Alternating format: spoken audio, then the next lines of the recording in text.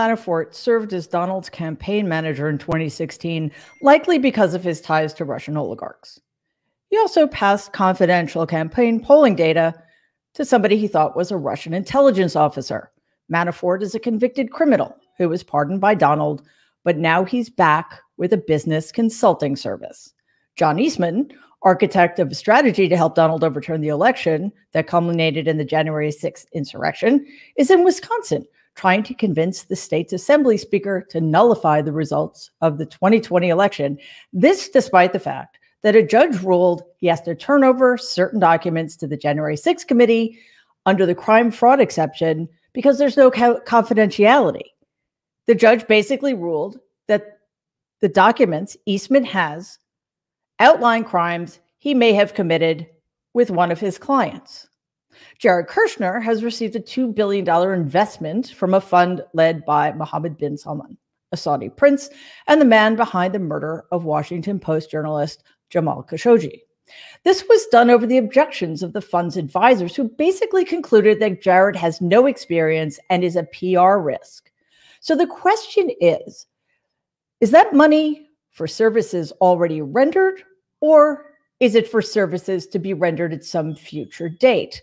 Let's not forget that Jared had access to the most sensitive documents pertaining to American national security for top secret clearance that was rejected by White House security experts. But Donald overruled them despite their objections. Meanwhile, Donald Trump, demonstrably one of the greatest traitors to America since Robert E. Lee, is currently running for president. Make no mistake, if these people, along with the man most responsible for elevating and enabling them, aren't held accountable, they will be running this country again in less than 3 years. And they will destroy it.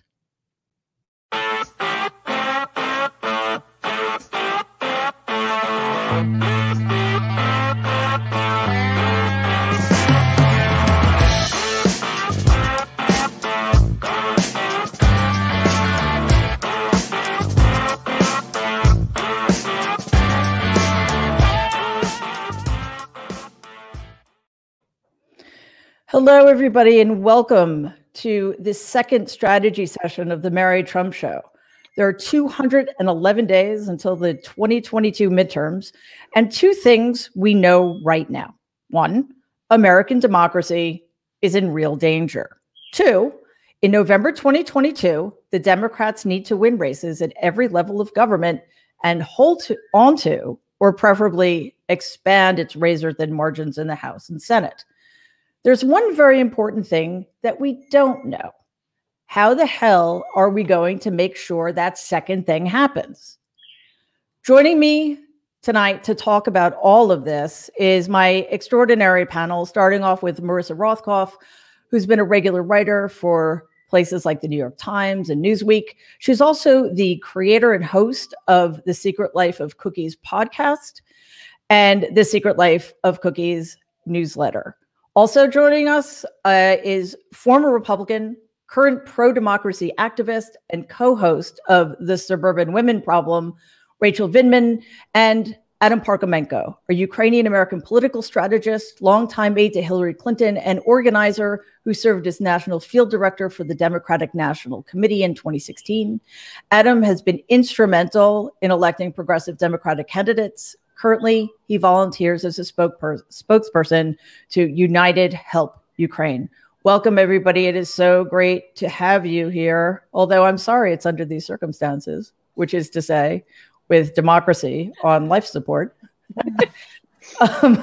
So one of the reasons I thought this would be an interesting panel is because I think you guys all live in the suburbs, and I just escaped from them.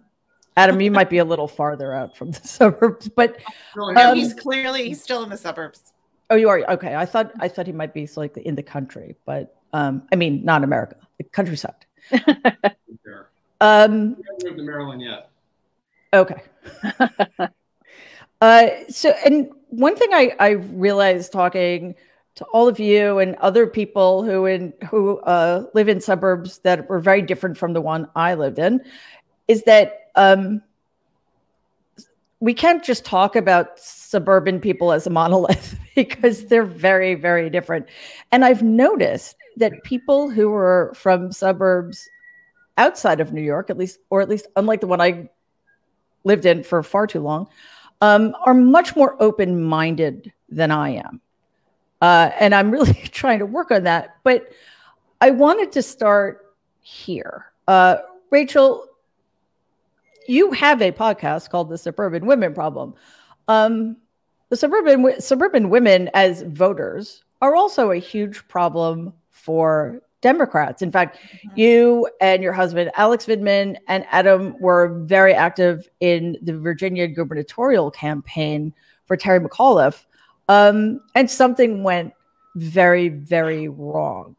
So given everything that's at stake right now, what's your assessment? I'm not going to ask for a prescription. I think we're a little too far out for that. But what's your assessment of points of opportunity, perhaps, that the Democrats can exploit? And I mean that in a good way.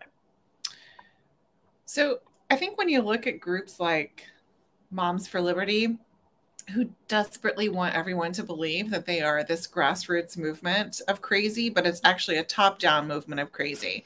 And it was started in a DC think tank, probably by foreign money, certainly with the help of foreign money, because we know all these people take money. These groups take money from overseas. So, and it's part of a long plan and strategy to win the suburban vote, to I can't think of to promote school choice, really to denigrate the public school system. And this has been going, and they've had a long-term strategy, and this is kind of a culmination of sorts.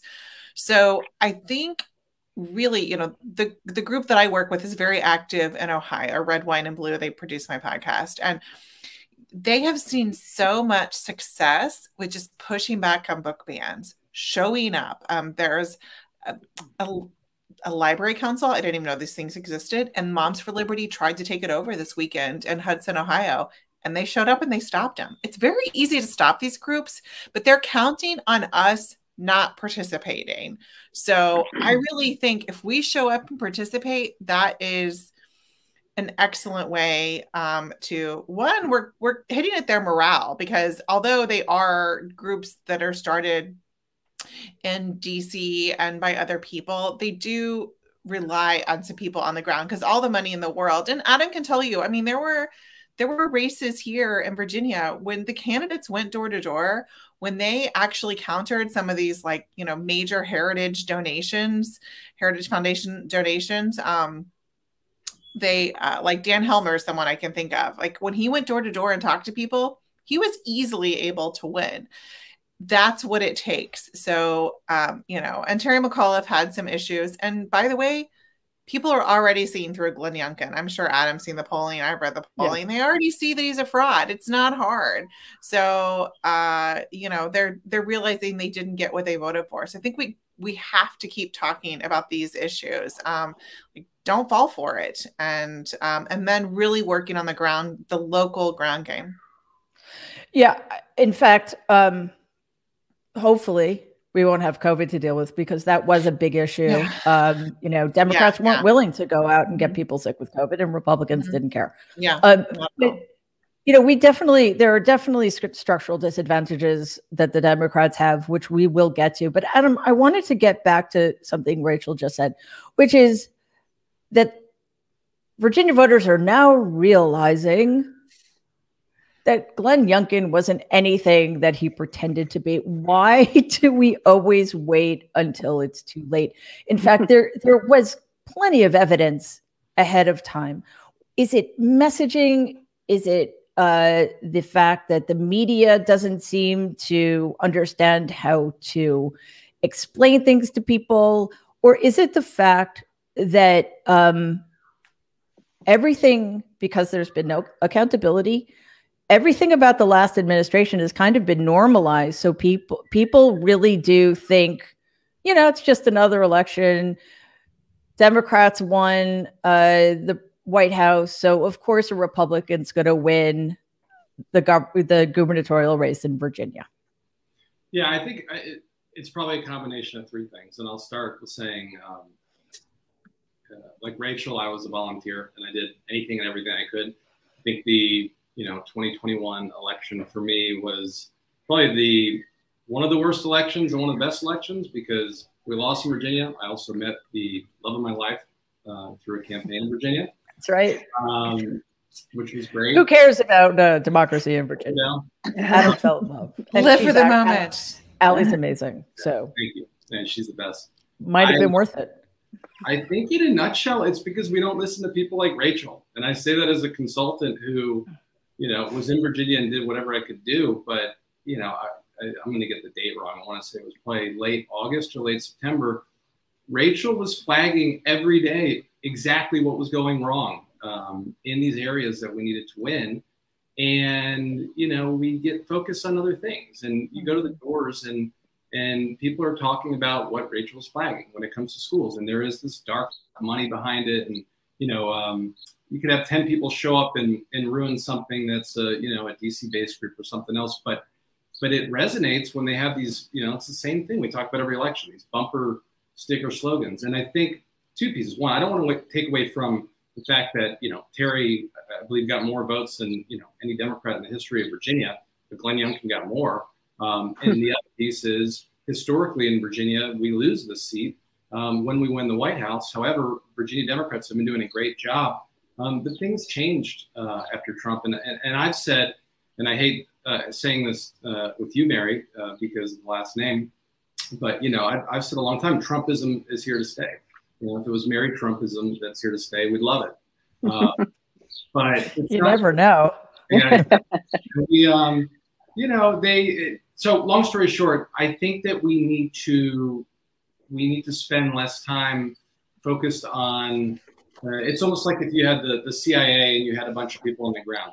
Are we listening to, sort of these intel reports? Or are we talking to people on the ground? Are we combining? We're so data driven and we rely so much on this. And it was a huge problem in 2016 that we know what is going on the ground. And typically at the organizer level, the volunteer level, the parent level, that's where we hear about this. And we should spend more time focused on what is going right or what is going wrong and amplifying that or doing things to fix it while we have time and not giving the Republican Party 30 days of free earned media on these dumb things. Yeah, it does seem that they always have the upper hand in driving the narrative, which is very frustrating. Marissa, I have a question for you. I just want to get back really quickly to Rachel for a second, because what happened in Virginia should help us. We should learn from it.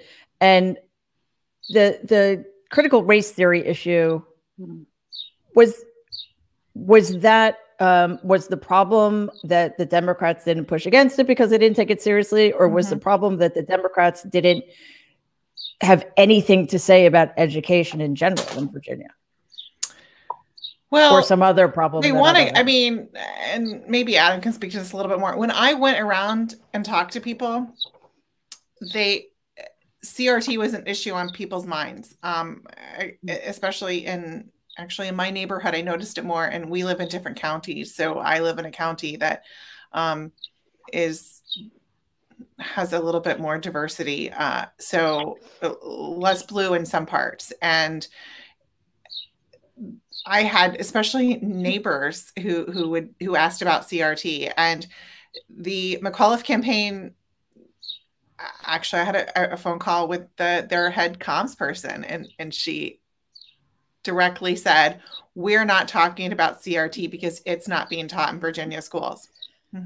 That you can't do that. When the other side is talking about something, you have to respond. And I mean, that's just basic comms, but also I think of it like as a mom, like I might not want to have the birds and the bees talk with my daughter at a certain age, but dude, if they're having it at school, guess it's time to you get what you get. Or as Alex would say, the military, they say the enemy gets a vote. You can have all the plans you want, but you have to react to what's happening. And this is where, other people, so you can have your strategy, but we have to react to everything else. And I don't think there was a good plan on reacting to that. And it was fairly easy to counter, even me as like an untrained person, to say, just to talk about it with people. And I think they could see the logic in it. But I mean, there was, of course, the McAuliffe gaffe, and that was an issue, but I think they relied too heavily on it. And even immediately after the campaign, they started saying things like, oh, it was because of COVID in schools. Yes, but that's why the CRT thing kind of like, it caught fire. And then people were already frustrated and they didn't know how to channel those frustrations. So again, it's about reacting to what's going on and not trying to just run your race without noticing or reacting to anyone else, because we can't do that. You can't operate in a vacuum. No. And one thing I want to get to later is I personally, and again, I'm from New York, New York City, which in certain instances is a disadvantage, because I think it makes me narrow-minded, and I need to stop being narrow-minded, because it's not like this pretty much anywhere else in the country. But anybody endorsed by Donald shouldn't win anything. Yes. Like, it seems that simple to me. And Youngkin, I don't think he was that successful at I mean, he didn't disavow him, but that's a subject for later. Because Marissa, as Rachel was saying, you know, it's very difficult, I think, sometimes when you're anticipating a normal campaign in which people have policy differences, or I should say it's difficult for Democrats to pivot and go on the counterattack in a very forceful way, especially because they would, certainly in the case of CRT, they would have had truth on their side.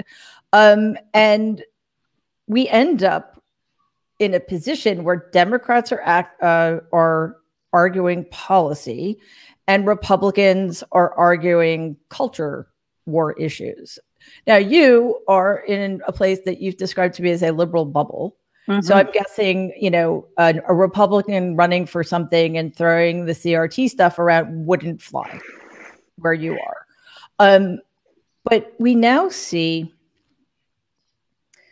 this full-on assault just across. I mean, it's actually getting terrifying. An assault on trans children, an assault on LGBTQ children and their parents, and, you know, this sexualization of any kind of sexuality that's not hetero. Sorry, this makes me very angry. The linking of, you know, being supportive of children in the LGBTQ community, or those who have parents in that community, associating people who support those things with grooming and pedophilia, and connecting that to the vile attacks on, now thankfully, Supreme Court Justice Ketanji Brown Jackson, with being soft on pedophilia. And running parallel with that, we have the fact that Oklahoma is no longer a place where women are de facto second-class citizens. They are by law.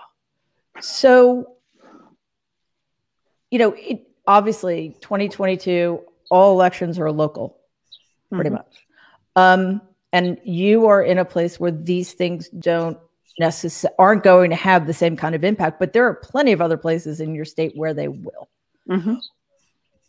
How do you think that particularly white women in suburbs, and the reason I'm singling them out is because the majority of them voted for Donald twice, which seems unthinkable. So how do we message this in a way that drives it home? Because again, this stuff is really dangerous. Messaging things like how transgender topics are brought up. Or no, I mean, like just a more general, like how do we help people understand what the Republican project really is? I mean, it's like this overarching assault that is being presented as, again, it's just a policy difference. They think this, we think that. No, it's much more sinister than that. First things first, I think we have to stop sort of being what we traditionally think of as ourselves as Democrats as being these sort of nerdy wonks, said the nerdy wonk, right? And we need to be able to spar with the best of them. I think, and one of my biggest concerns in reaching people on the grassroots level is, what if all these people here, and let's just assume that all these people here is Fox News in the corner of their favorite burger joint, or what their friend says on Facebook. They're not reading a newspaper. They're not going for analysis. You know, they're not reading that nice big analysis piece on, you know, anywhere. They're not digging deep into the Atlantic or even, you know, a more conservative magazine. We have to be much, much better at providing that message on a grassroots level, as far as I'm concerned. We have to be able to, in a sense, scare people. When you say that women are no longer second-class citizens, you know, no, they are, but now they're legally second-class citizens. When I talk to my students and I say to them, hey, do you know what Roe versus Wade is? And they say, no, I don't really know what that is. That's Rachel, in case you're not watching, Rachel is shuddering. They have no idea. It's one thing for me to then say this is what Roe versus Wade is, but I'm not going to get into, because it's, you know, my journalism class and I'll get called before the dean, but I'm not going to get into, do you know what happens if you have to get an abortion and it isn't legal? Because they have no sense of that. Right. So there are a lot of like birds and the bees type issues, like Rachel was calling them, that we need to spread on the grassroots level with everybody, and we need to figure out a way to do it. I have this feeling that like the children are the future. Me and Whitney Houston, also from New Jersey, just a few towns over, but I look at how much more active, I mean, in my liberal bubble, the kids are. And I was talking to my son, who's sort of a proto-socialist. He's 16. And he was like, oh yeah, I was asking him how we should reach out to students. Shouldn't there be civics in school? Shouldn't, you know, they be learning about how important democracy is and how it's on the line? And he's like, no, none of this will have an impact on us because the system is broken. And if the system is broken, you can never fix it. So that's why I came upstairs and locked myself in this room. And it's nice to talk to you guys. Children don't see a future. Oh my goodness. So I'm from Oklahoma, by the way. I was born and raised in Oklahoma. So I saw your tweet about that. Yeah. So is this a huge departure, or is this sort of how the evolution of how Oklahoma, where the wind goes sweeping down the plains and women's rights? Yes. So I will say literally every legislative session for maybe 5 years, Oklahoma has passed a restrictive law on abortion that then is found to be unconstitutional. The only thing they have now is they've gotten a little bit more savvy about it, I think, and then they're following other states. But Oklahoma is literally number one in nothing, except they now have the most restrictive abortion law in the country. That's a bumper sticker. Yeah, I know, right? And I don't think this is the will of most of the people, but I think most of the people think it won't affect them. Like we have a 17-year-old niece who lives in Oklahoma, and a 6-year-old niece as well. And but I think there's just people are willing to go along with it because they think they're getting something in return. I think what we need to show them is you're not getting anything in return. Whatever you imagine that you're getting from this, you're not getting anything. And just to go back to something Marissa said about the grassroots movement, I mean, that's one of the things that Red, Wine, and Blue, which is a political action committee, and that I mentioned earlier that is my podcast, but they truly are a grassroots movement. And what they try to do is train people to go to the school board meetings. We have these troublemaker trainings, but also to have conversations with people. And I learned this, and the Don't Say Gay bill, this just boggles my mind every time I think about it. It was started by a parent who was wanted someone to blame because they couldn't come to terms with the fact that their child was either gay or trans. I'm sorry, I don't know, but it doesn't really matter. They blamed the school and they couldn't accept it. So they've gone through all of this because they couldn't handle something. When you think about it in that way, that it was just, it's someone who just is having some real problems with reality. And this is where they're going with it. It's not like they want to protect children. It's not they want to do this. I mean, they wanted some outlet for their frustration. And again, other people are like, okay, that's fine because it doesn't affect me. It'll never be my problem. My child's not going to be gay or trans. So what does it matter? And we have so much apathy. And again, it's this perception that they're getting what they want. And I think we have to show them, you're not getting anything. You would be so much better off with a different plan, with actual policies, not just people whose only policy seems to be hate. And then, as you mentioned earlier, others who just want to make money off of everything. Yeah, I think that one of the worst among the many, many horrific, horrible things that came out of the last administration was this idea that kindness is weakness and cruelty is strength. So you're right. The fact that the one parent or parents were having a problem accepting their child, and the response of the state, the school.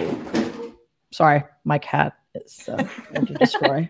I got a 6-month goalie here who I can't. He may have chewed up more papers than Trump in the White House. Careful, because the FBI is more likely to come after your cat than, I mean, your dog than my uncle. It's true. It's true. It's true. And that the response, the breathtakingly cruel response, is to create this entire mechanism to punish all children and parents who are part of that community. And we see this. I apologize. I forget which state and I forget which Republican governor. I should remember it because one of the only Republicans who actually did something decent, he vetoed an a bill that would have, I think, made it illegal. Utah. For parents to get their children gender affirming care. Oh, no, sorry. It's trans girls not being allowed to participate in school sports. Mm-hmm. And his point was, therefore, that would have affected 4 children directly. They're in the entire, I know there are only like 2 people in Utah, but still, that's a tiny percentage of school students in Utah. And yet, the fact of that bill punishes any child who identifies in that group. So, Adam, we have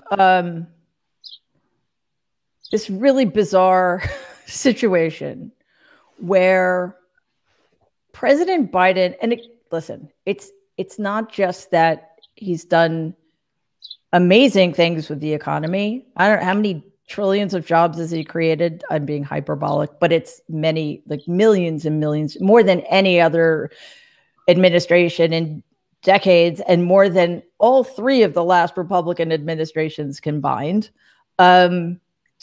He has strengthened the Western alliance in a way I don't think any of us thought would be possible after the cataclysmic 4 years of Donald.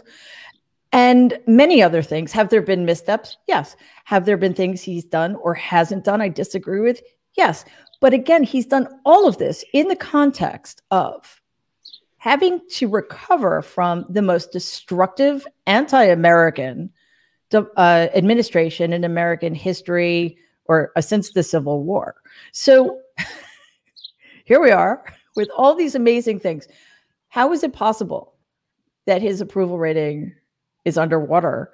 Plus, of course, what he's done with NATO in Ukraine. So, Adam, what is the solution for people on the ground? Because I feel like the Democrats always have at least one hand, well, 2 hands tied behind their back. One, just the way government's structured with the Electoral College and the Senate, and 2, the media. How do we get around those 2 things, or work with it to overcome them? It's a great question. I'm not sure. know the answer. We're just speculating. Thank God we have 211 days to come up with this solution. Yeah. You know, it's like one of these things where every time we flip from Republicans to Democrats, there's always that chart year after year where, you know, you look at the economy and others, and Republicans use it one way and we use another, but we use it the right way, which is, this is what we were handed, this is what we did. It's amazing that, you know, we're already in year 2 of this administration. It's gone by quick, but thank God he's president. I think that things changed under Trump and after Trump that, you know, may never be the same for a very long time. I mean, we the oldest, you know, two-party system here, right? Like, it's not going anywhere. It's the way that things are run. But I just think that the damage is done on people. You know, the damage was done to Hillary Clinton and Russia. You know, for all the talk about whether votes were changed, you know, I was saying in 2016 after the election, you know, put this sort of conspiracy theory conversation aside, votes were changed through perception. When you're saying that Hillary Clinton did X, Y, and Z, or you've got, you know, foreign actors that a campaign and staff are working with or are asking what to do, perceptions are changed, and that changed votes at the voting booth. And with Biden, he overcame that and won. And, you know, I have no idea whether or not he's going to run for re-election or not. But in terms of the midterms, you know, after you win the White House, it's kind of like what happened in Virginia. It's a very hard year. It could be an incredibly hard year for Democrats. And I think that we need to, not to compare this to what's going on in Ukraine right now, but I think that a lot of this comes down to weakness invites aggression. And this is, you know, one of the things that you know, Putin, you know, thrives on. And we need to fight back. We need to be on offense. We can't always be on defense. And we need to go out there and we need to hit back harder. And we need to do exactly what we want to do is speak to our base. You know, we can't spend this time focused on whether or not we're going to change this mind. You know, if that person needs all of our time to come around, then we're not doing the right thing. Republicans focus on their base. We stand for the right things. And I think if we can focus on talking to people about what we're doing and focus on energizing and exciting our base, that is going to turn into a win side for Democrats. Absolutely. That is always been something about the Democratic Party that's mystified me. One is also that they never made the Supreme Court the issue it really needed to be. And just as a quick aside, though, you know, it's another thing that is amazing. Biden's work on the economy, despite COVID, despite what he inherited, is incredible. All anybody pays attention to is inflation. And last I checked, he just made sure that the Supreme Court now has its very first, which is on the one hand a source of pride and great shame for the country, the very first black woman. And yet the subject always gets changed somehow. Marissa, it's like Adam just said it. We forget our base, and this is, I think, part of that is semantic, right? The media treat both bases equally in the sense they refer to the Republican base, they refer to the Democratic base. However, the Republican base, the people who support Donald, are white supremacists. They're neo-Nazis. They're the kind of people who want to take away my rights. They want to take away the rights of any person of color. And we see it with extreme gerrymandering. You see what DeSantis is doing with his despicable takeover of drawing the maps in Florida. And we know why he's doing it. He's doing that so it'll go to the Supreme Court, and this corrupt court led by John Roberts, who's been trying to destroy voting rights in this country since the 20-aughts or teens. He's trying to take the rights away of people of color. So how do we, I just lost my train of thought because I went on a tangent and I got mad again. Oh, because it's so frustrating. So So, and our base is just, you know, it's us. It's It's women of color are the backbone of this party. And time after time, you know, they're called upon to make sure Democrats win. And then it's like, see you in 2 years, see you in 4 years. So there's that. But then there's also not simply that we actually have policies that will help people, where we have right on our side. Like, we should be angry in a way that's righteous, because they're the ones who are trying to destroy our country. It just feels like things just keep getting lost in translation. And is it because people are just tired? You know, it's been a really long, well, certainly 2, and for a lot of us, 5 years. I think it's unfortunate that the Republicans have given their base the important words to use in their campaigns. Patriotism, right? Healthcare for all. We should be talking about healthcare for all, but they talk about it as something bad. And they manage to take all these things that we as Democrats want to provide, want to do for people, want to make nice for people, and they somehow have managed to skew it and roil their base. We need to take back those words, right? What's being patriotic, right? We'll tell you what's being patriotic and go from there, right? Patriotic is actually helping your neighbor by chipping in and all of us having healthcare, or, you know, or being a good neighbor is making sure insulin prices are something everyone can afford. And we've got the leaders who make that happen. Okay, there's your t-shirt. But I'm being flipped now. I wasn't being flipped before. I think they're important words that are really simple for people to take on, and we need to own them. Yeah, exactly. And it isn't complicated. In fact, I just spoke to somebody who Marissa knows quite well, who said that, you know, Democrats bring a 30-page white paper to a bazooka fight or whatever.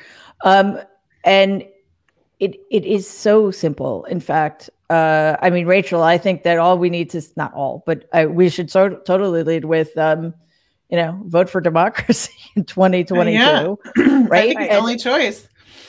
It is the only choice, but people don't, because as Marissa just said, the Republicans have always actually had credit where credit is due, been brilliant at co-opting our language. You know, when they started using my body, my choice about masks and COVID, I mean, if it was a good thing I was trapped in my house, let's put it that way, because I was apoplectic. But it's the truth. And yet, how difficult is it to say, you know, why people are suffering because of inflation, which is, all right, I'm going on way too long about it. But, you know, if you want to help people deal with inflation, then pay them a living wage, which, by the way, the Republicans don't want to do. Right. Now, it's you know, just in what Marissa was saying, all I was thinking was, yes, we need to explain this to people. And guess where you're not going to do that? In a long format piece in the New Yorker or the Atlantic. Right.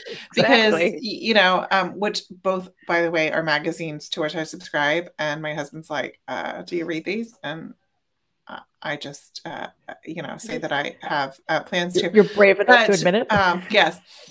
But I mean, look, like what Adam was talking about how things have kind of changed with Trump. So one of the things, you call him Donald, I call him Trump. I don't know him that well, but yeah, but he hates being called Donald, so I think everybody should call him Donald. That's awesome. Well, one of the things that Donald did was change the way we communicate and the way we receive information from our leadership. And I think there was this idea like, we're going to elect Joe Biden and it's going to be great. And things had this like feeling like it's going to get back to normalcy. Yes, they were like moaning about all this stuff, but we thought it would go away. And then January 6th happened. And on that day, that's when it needed to be like knives out. Like we're not going back. And still, there's a lot of people who aren't on team knives out, and they don't understand that we've got to change the way we're communicating, because people were used to being talked to by the president for, 4 years while he was in office, and then other time, before that as a candidate. And so it got to be this. And yes, it's nice that we have like a responsible adult as president, but there's kind of this idea with a lot of people of like, wait, why isn't he talking to us more? Why aren't we communicating these things more? Why aren't people going on, like instead of Fox News and OANN or whatever every night and giving just repeating talking points like it's propaganda about the things that Trump did? Why don't we have the equivalent of that? But instead it's, well, yes, Joe Biden is a great president, but let me tell you, in the 25 years I've been in the Senate, we have helped agriculture in ways that are just amazing. And like, it's good. It's all good stuff. But there's this like, sometimes things just happen. It's not the hot button issues. And guess what? You just got to do it and then move on. But don't talk about that. You got to talk about the stuff that really matters to people, or find a way to talk about the 25 years that you've been working on this agriculture bill and put that into like a sentence and tell people how their lives are better because of it.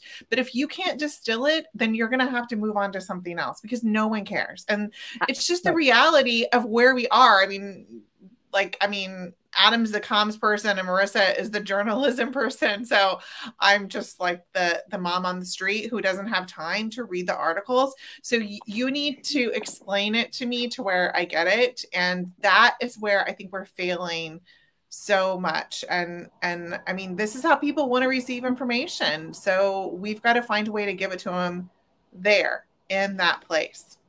Good, bad, or indifferent. I know you don't like it. No one likes it, okay? But this is where we are right now, so. I agree with you. I like whatever works. Right. And, one of the ways to your point, Rachel, one of the ways I like teach my kids in my class how to edit themselves is to give them a very long paragraph and say, you have to make this into a tweet. Mm-hmm. And it really teaches you how to edit because we use so many useless words. Every policy that we have as Democrats should be tweetable, mm-hmm. right? Or it should have a great memeable thing. And I don't mean that we all have to like make it all like TikTok. That's not what I'm saying. I'm speaking to Rachel's point, which is it needs to be concise. And gosh darn it, can we have an American flag on everything? I really mean it about, no, but that's the patriotic part. No, I had to, before Alex's book came out, we were in New York because he had his first like things in New York, and so he wanted to find an American flag lapel pin. So I go on this trek to find an American flag lapel pin, which you can actually easily find at souvenir shops. It wasn't even difficult. He was like, I want to wear the flag. I want to take it back for everyone. It doesn't have to be something that just they do. And now, that his American Ukrainian flag pin, they've gotten really popular, but and he had one just because anytime you work at an embassy, you get one. But whatever your host nation and the American flag. But I see more people wearing the American flag with the Ukrainian flag than wanted to wear it before because people didn't want to be thought of as being part of the crazy because they co-opted it. And it's ridiculous. Same with the word liberty and you said patriot, like stop, like just take it back. It's not really that hard. Just take it back for everyone. It's all of ours. And you saw my reaction. I mean, I hate flags because just all flags, like, and I don't hate flags. What I'm saying is, no, I understand. I hate the fact that people use them to say, I'm more patriotic than you are because of a flag. Right. Yeah. That's all I mean. Absolutely. So that's what I think of, when you say we should wear the flag. But you're right. We need to take back these symbols, and we need to be able to say in the most concise language possible what we stand for, as you've been saying, because literally what the Republicans are saying is Democrats are pedophiles. Democrats want to groom they are literally saying these things. Democrats are grooming your children. Joe Biden is pro-pedophile. It is just absolutely gobsmacking. And, you know, we actually have powerful messages that, I mean, I don't know. Do you counter that? I have no idea. It's sort of like the CRT thing. I mean, but I guess you have to, because it's so obscene. You can't just let it I think on a lot of these, it's all projection. Absolutely.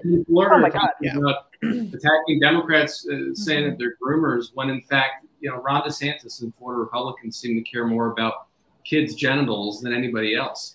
It's the same people on the topic of the flag who say they're the patriotic ones, and they're Republican members of Congress and senators are the ones that celebrate the 4th of July in Moscow. So that's right. Everything you're saying, I totally agree with you. There's nothing annoys me more than when using the word, you know, patriot, and everyone's like, please stop, don't use that. I mean, I think that almost on the flag topic, the silver lining of Ukraine is showing the world what many of us, especially those of us that are Ukrainian Americans, have known for a long time. However, it's getting people to go out there and put up the U.S. flag and the Ukrainian flag who haven't been flag people, who have been patriots. But it drives me nuts. So much of this stuff, especially what's coming out of Florida, I'm still annoyed at the conversation we were just having about what's going on in Florida. Yeah. What Republicans are saying and using in their attacks is you literally can just take that attack and use it against them, because they are the ones doing that. That's right. That's right. And it seems, getting back to the patriotism thing, when Republicans use that word, and the reason, again, I kind of said the chill down my spine, is because it means it's jingoism when they use it. Mm-hmm. And I think Democrats need to start letting people know that being a patriot means being pro-democracy. Yeah. Being a patriot is Zelensky defending his capital, not attacking. Right. That's right. And reminding people that, you know, a month and a half ago, all of these Republicans claiming they give a shit about Ukraine were pro-Donald, pro-Putin. I mean, they're still pro-Donald, but I mean, it's been going on for years. They didn't find him guilty in the Senate when he clearly broke the law by denying desperately needed aid to Ukraine so they could protect themselves from this kind of illegal invasion. And they can turn around. And the fact that, you know, and again, I'm sort of rambling because there's so many ways to turn and so many things to think about, because some of it's policies, some of it's language, some of it's accountability. There were 2 people on the Judiciary Committee who treated Justice Jackson with such dripping contempt. They are seditionists. They are active seditionists. They belong in prison. So, Adam, you know, what do you do with that? I think Rachel's right. On January 6th, that was when you take the fucking knives out and you just don't drop it. You hammer it and you hammer it and you hammer it. There is no uniting with these people. And I'm just whipping myself up into a letter. I mean, this is the Republicans of the party of Ted Cruz, who, you know, you could go on all night, but, you know. Please don't. Right. I mean, it's like, you know, we had an insurrection where they went by Ted Cruz's desk and they said, he's with us. This is the same guy who lifted up the Russian military while attacking the U.S. military, and the Russian military is now raping women and children. I mean, it drives me nuts, but I think it goes back to the start of this entire conversation, which is people like Rachel, who, you know, former Republican, a mom. She's, you know, when I was last at her house, it was a little bit of a drive, and she knows what's going on, and we got to listen to people like her, and we need to, you know, make sure that we lift that up. And those are the folks who are going to tell us whether or not we're already doing the right things. You know, we're playing by the rules, and, you know, we have the facts on our side, but, you know, if it's not resonating, then we need to pivot, and we can't, you know, wait until 2 weeks out from an election when many of these people have already made up their minds. Yeah. And, you know, Marissa, that's one thing that worries me. We personally are where we live. I mean, we don't have to do anything because we're in very liberal places. I'm in Manhattan, for God's sakes. But even though all of the elections are local this time around, we cannot underestimate the importance of this election. If Democrats lose in 2022, I'm sorry. I mean, I'm not going to give up, but the hill we have to climb towards 2024, sorry, becomes K9. Is that the name of the mountain? The very high mountain? K2. Thank you. Not the dog patrol. Paw the Patrol. very high mountain. Paw Patrol will save us. Paw Patrol on K2. So I feel like it's completely down to us. I don't want to count our elected representatives out. There are some brilliant, truly patriotic people on our side in Congress. But I agree with Rachel as well that it's going to be a person by person fight. It's going to be getting out the message in a way that resonates with actual human beings who don't read The Atlantic or the New York Times editorial page. And one thing, I'm not saying Democrats don't do this, but it's even more important now. We need to meet people where they are. Unless, of course, and this is the last thing I want to ask you guys, because I don't want to keep you forever, although I certainly could. I kind of feel like if somebody voted for Donald in 2016, that's a different issue. People didn't know as much as I certainly thought they should have about who he was. If people voted for him in 2020, I'm done. I'm not having that conversation. I kind of feel like our efforts need to be absolutely with people who, voted for Biden, but then voted for Youngkin, for example, or, voted for Obama, but didn't vote in 2020, whatever. People who never vote, people who stop voting. Do you guys feel the same way? I'll start with you, Rachel, that we just need to laser focus on people whose minds can be, if not changed, then people who could be encouraged. Let's put it that way. No, I agree that I'm done with people who voted for Trump in 2020. And then Sharon just had a comment that I saw that we should call out every time the Republicans spew lies. And I'll tell you why I think this is important. I've been going out more because COVID has kind of ended, sort of. I don't even know. I'm very confused by this. But anyway, I've been going out more. I went to the Gridiron and I didn't get COVID like everyone else there. So I feel a little bit like seriously? That's wow. We did. Congratulations. Yeah. And I was on pins and needles because Alex was like, there was only one person between Alex and Dr. Fauci. And I was like, oh my God, if either one of us get, and we gave Dr. Fauci COVID, I would never be able to live with myself. But I think we're all clear. Anyway, so I do think it's important. And this is why I think it's important, because when we call people out, that excites our base. So that might not change anyone's mind, but that's why I think the Twitter game is really important. Adam is so good at this. We've got to call it out and say it. And that reminds people what we're fighting for and what we're doing here. We are fighting to counter this bullshit. And that's why it matters, because these people over here. So maybe we don't, like, when we have a conversation, we're a little bit more refined when we have a conversation with someone and we're just trying to explain the facts, but that keeps us motivated. And that's like, I mean, you would know more of the psychology behind it, but I think it just is a way to keep us a little bit more focused on that and the importance of it. And people say this to me a lot, which is why I have this opinion. I mean, I could be wrong, but I do feel like that part of it is important. And then we've got to talk to people and we've got to tell people why their lives are better now. They are. It's incontrovertible that there are things being done that are making people's lives better, but it does need to be communicated. It's not all.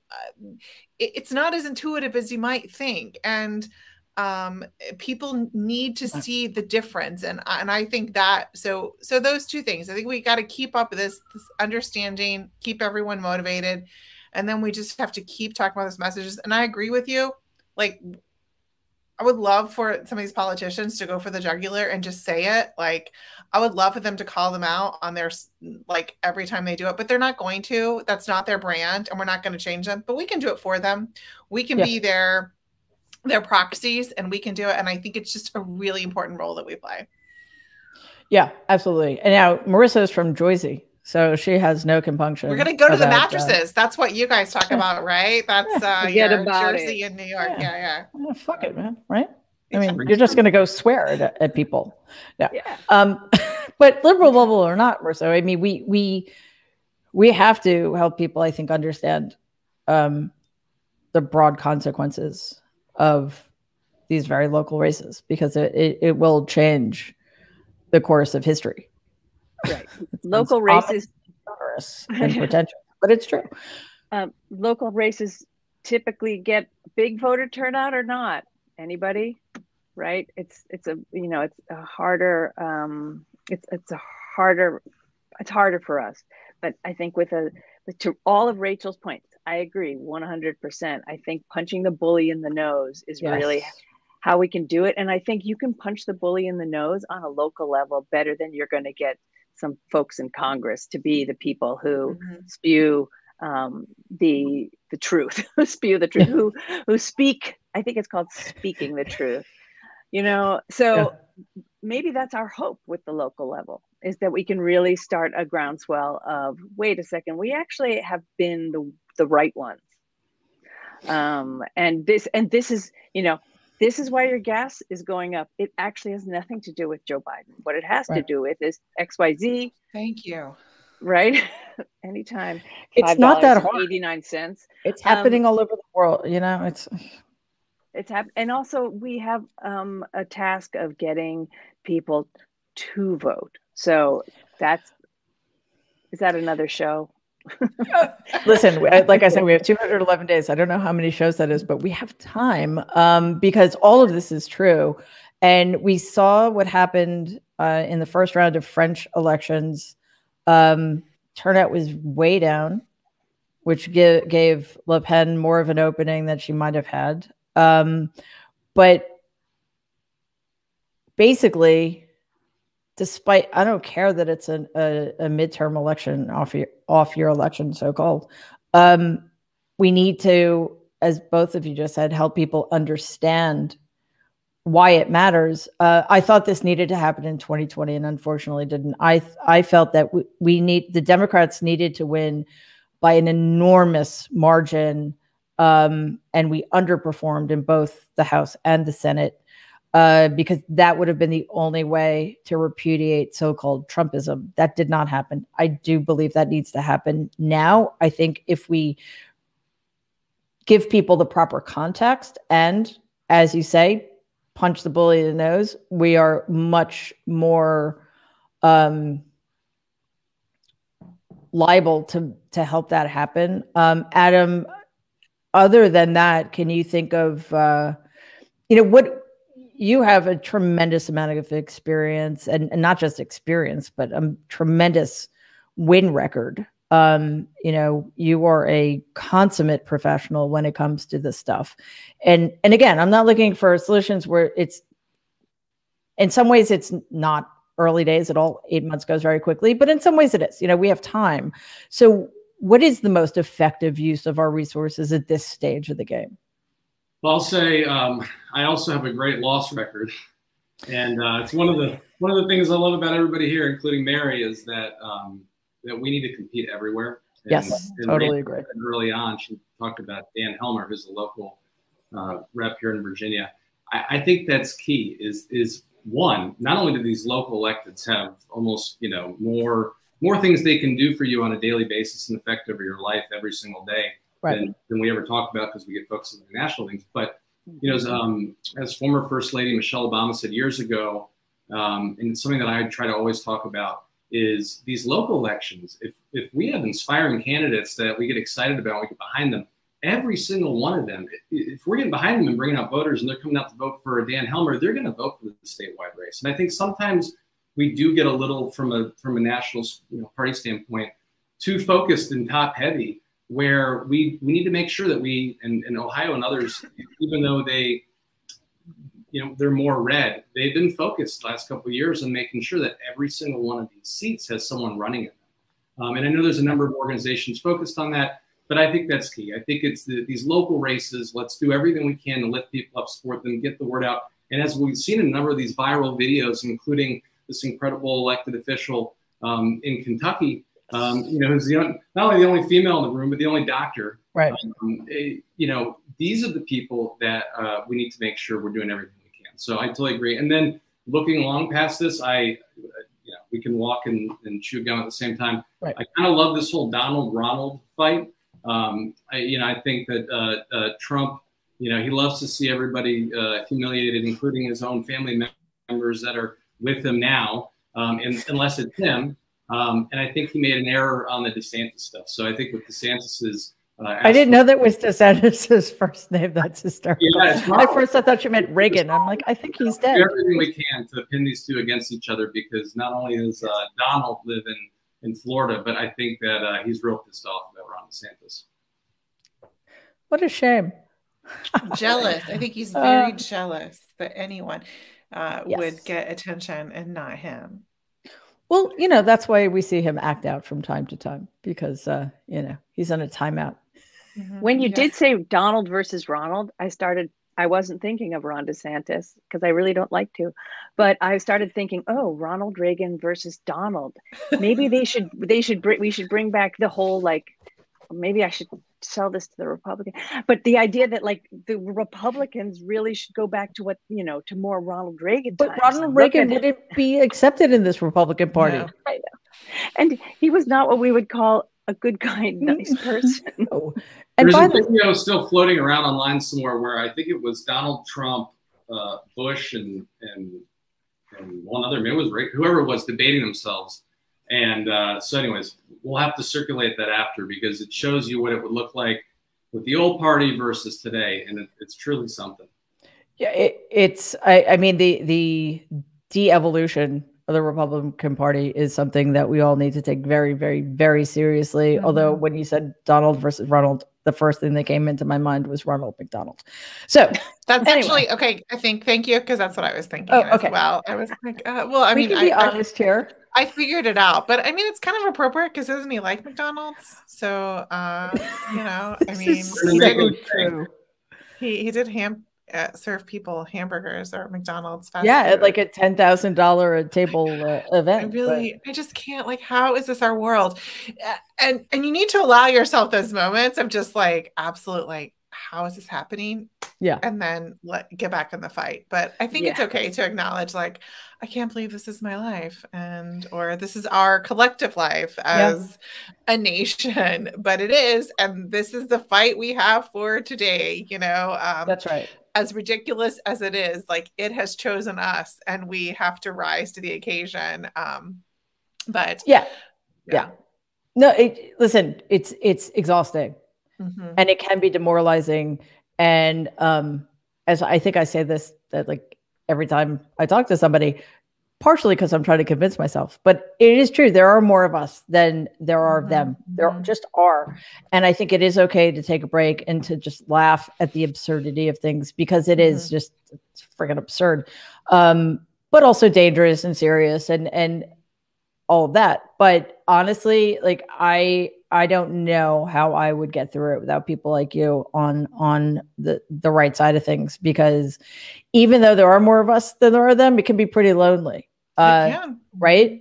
Especially even not that we're entirely post-COVID, but even still. So Adam Parkhomenko, Melissa Rothkopf, Rachel Vindman, I am so grateful you're here. I am so grateful to the work you are all doing. It's incredibly important. You motivate me. You help me stay focused. And I really hope to have you back sometime soon. So thank you all so much. Thank you very much. Thank you. It's a pleasure. You very much.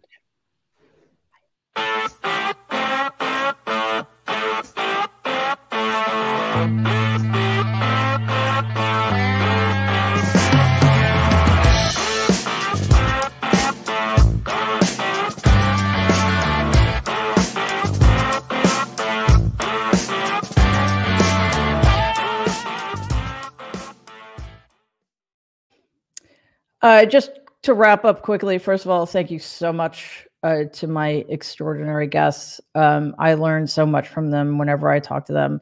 It really helps me stay sane. I just wanted to mention that there was a shooting in New York. I have not checked in on the details for a while, but in Brooklyn, a gunman shot into a crowded subway crowd during rush hour this morning. Last I heard, at least 18 people were injured. And all we knew at the very beginning of this was that the alleged shooter was a Black man wearing an orange like construction vest. That's all we knew. And yet a journalist referred to the attack as not classic terrorism before we really had any information about anything. So the implication of saying that, of course, was that because the gunman had been identified as not Muslim, it couldn't possibly have been an act of classic terrorism, because I guess a lot of people think that only Muslims carry those out. So that was pretty disgraceful. It made a horrific situation even worse. So way to perpetuate damaging stereotypes, media. Please do better. Anyway, hopefully it was a solitary incident, nothing coordinated. And as a New Yorker, I know the city has been through a lot, and we always get through it, but that doesn't mean it isn't hard. So my thoughts to everybody in Brooklyn right now. Thank you again for being here. I really value your watching or listening. I think these strategy sessions are really, really, really important. And, you're supporting them is valuable, and you're getting the word out is really helpful, because I think the more people who hear others talking about the 2022 elections in a strategic way, the more educated we all become. As I said, I learn something every single time, and we just need to get better at this so we win in 2022. You can catch my next weekly strategy session on youtube.com/Politicon next Tuesday, 7 p.m., 4 p.m. Eastern, 4 p.m. Pacific. But before that, we'll have our usual Thursday night show in 2 days also at 7 p.m. Eastern, 4 p.m. Pacific time. So every week on Thursdays, we'll have a different person on for a one-on-one interview. And every Tuesdays, we'll have a different panel talking about strategy for the upcoming midterms. So it would really help too if you follow Politicon on YouTube. And there's a bell. I always point the wrong way.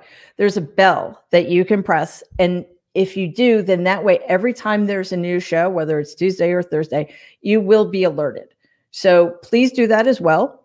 And don't forget, you can listen to this show in podcast form at Apple or anywhere else you get your podcasts. And please remember to give the show a 5-star rating, because it really, really does help other people find the show. Thank you again so much for being here. I appreciate all of you. Stay safe and be kind.